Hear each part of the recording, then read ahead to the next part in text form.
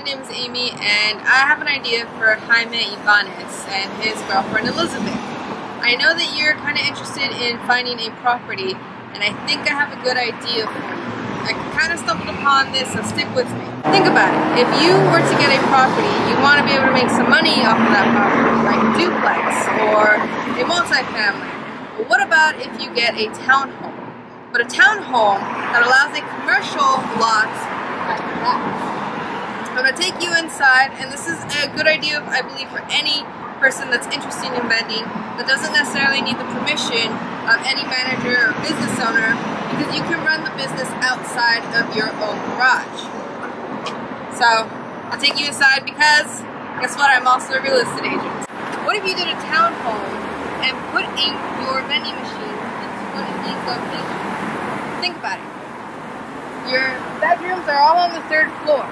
Your living area, like kitchen, living room, dining room, is all on the 2nd floor. And this 1st floor right here is the entryway, and this raises up so that you can put your vending machines. You can lock it up, you know, have this open up at 6 a.m. and have the streets of all the people, especially if you pick a good location, like somewhere near downtown, somewhere that has a lot of businesses, somewhere that isn't next to a lot of like snacks.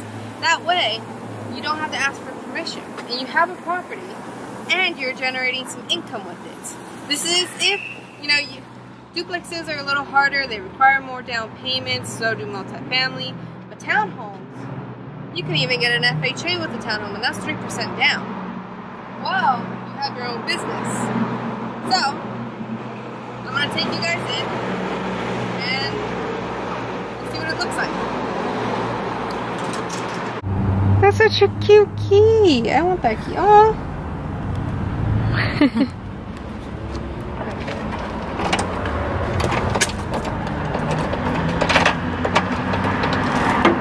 Alright, Jaime. Keep an open mind. Elizabeth, I know you can convince him.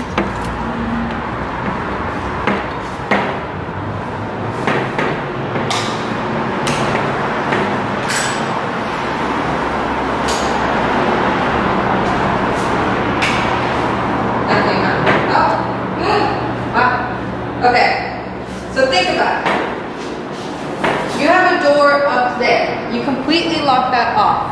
So anybody that comes inside, or any customers or anything, if you want to have more than just those 2 vending machines, quick side tip, whenever you're in real estate, just lock the door behind you. So think about it. If all you want to do is have 2 vending machines, have one right here on this side and one right here, and create a little wall over here so that nobody else can access the rest. You have all this space to yourself, the garage is all to yourself, and that door wouldn't even have to be open. You just open this baby up at 6 a.m., close it up at midnight, whatever you want. I mean, you would be living upstairs, so it shouldn't be too hard. Open it, close it, change up the machines so they don't go anywhere, because it is a public street. It's not like a business to where they close up and there's some security. You're kind of providing your own security. But I think this could be a fun way for anybody who wants to put in machines in their own residency, not having to go ask owners, and it can be for people who are looking for a property or interested in looking for a property. Oh, I think this could be a good alternative for you and Elizabeth. The majority of these always have a garage.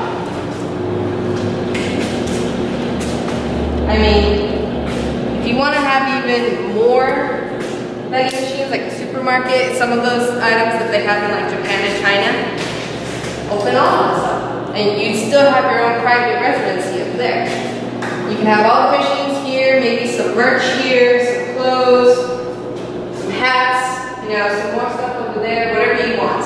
Or just keep the garage as a private entrance for yourself. And the nice part about these townhomes is they're all pretty much new buildings.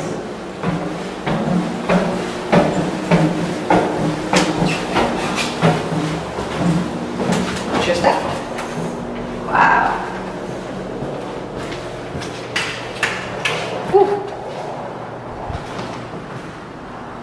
Whoa. Wow. Come on, Elizabeth, you gotta help me out here. I think this would be a great opportunity for you and Jaime somewhere out there in Texas. You have the high ceilings, brand new flooring, the brand new stairs, brand new carpets, windows everywhere. Remember, this is your own private spot. Nobody else can come in here. You can even add a second door at the very bottom of those staircases to provide a little bit more security for you guys.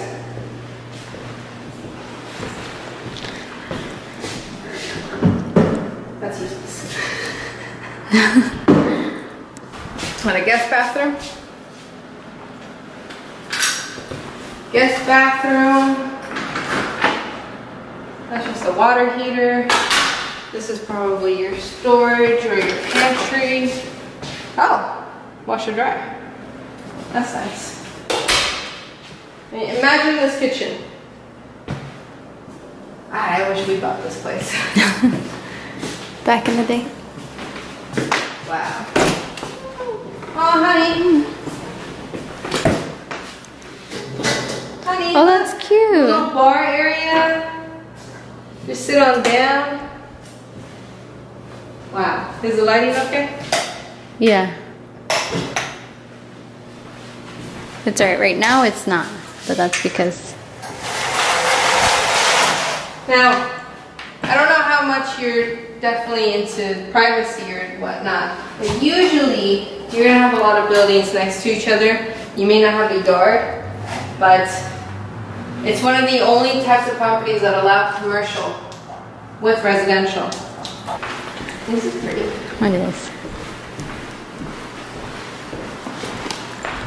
So like I said, the second floor is your living area, and the third floor is more of a bedroom scenario.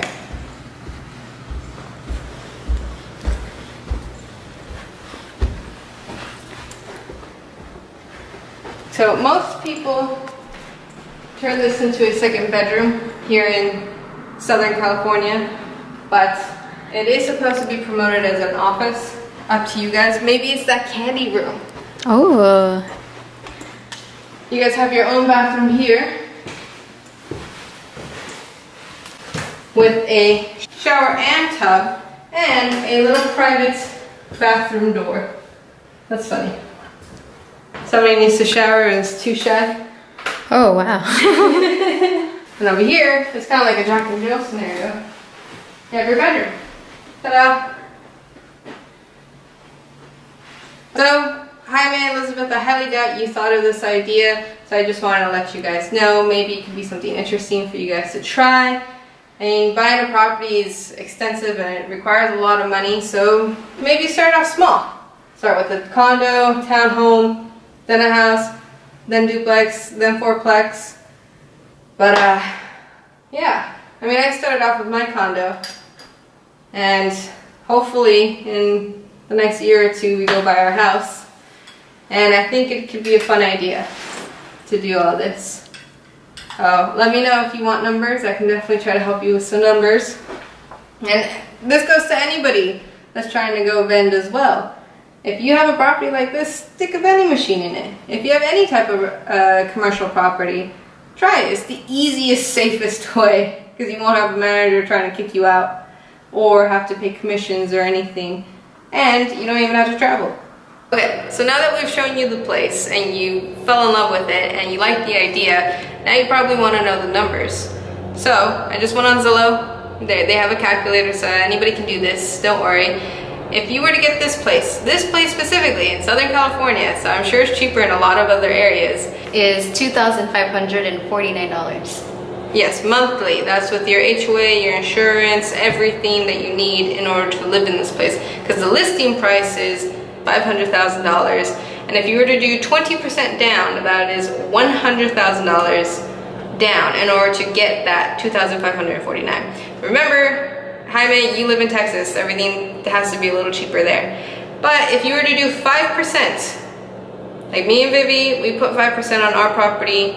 If you were to do 5%, your monthly payment would be $3,200, but all you'd put down is $25,000. Now, I realize putting your very first vending machine in here, if you don't already have a property, yeah, it's gonna be a little expensive.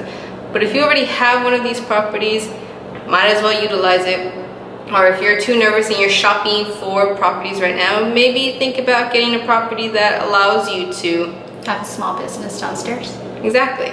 If you end up not liking the vending machine business, go do another business. What else do you think can fit here? You can have a merch shop. Well, you already said that. You can have like a little candy shop or like a little, a little store, like a little convenience store, yeah. There's a couple people here who have like a barber shop. Real estate agents have their own little offices here. There's like an art designer that has a space down here too. Did you say law firm already? No. Oh. No. There's a law firm here too. But you know, that income can help you pay for that mortgage payment. And remember, you're building equity. This is going to help towards your taxes, and it's like a forced savings account. So if you have trouble saving, then guess what? Out of that $3,000, yes, you're paying interest and you're paying fees, but a good $1,000 a month is going to go towards paying down your equity, and that's like a savings account. So let me know what you guys think. Like, subscribe, leave me a comment. Vivi is going to be here helping me. And if you like these types of videos, just let me know. I'll go find more locations and more businesses to try to help you guys with properties, vending, all that good stuff. And remember, these numbers are for Southern California, so I'm pretty sure out of state it's gonna be a lot less money to purchase something like this. Exactly. Bye guys. Bye.